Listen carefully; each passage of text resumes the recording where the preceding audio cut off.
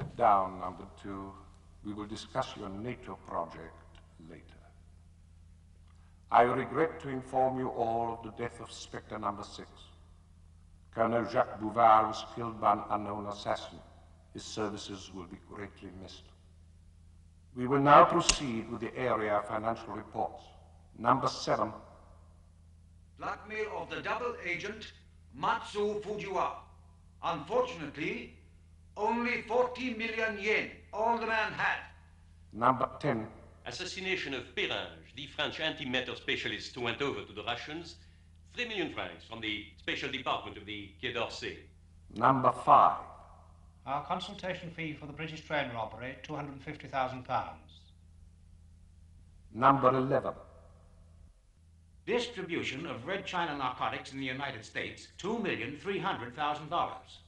Collected by number 9 and myself. 2,000,003.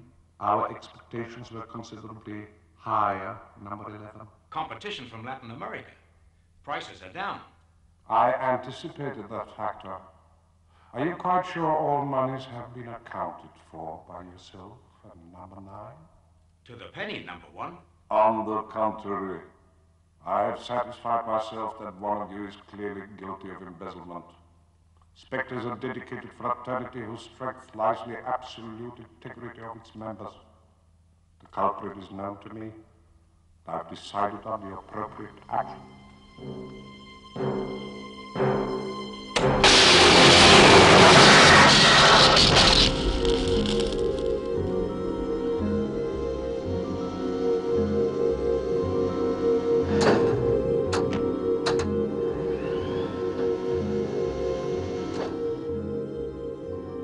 Now proceed with new business. You will hear from number 2, who is in charge of our NATO project, the most ambitious Spectre has ever undertaken. Your report, number 2. Thank you, number 1.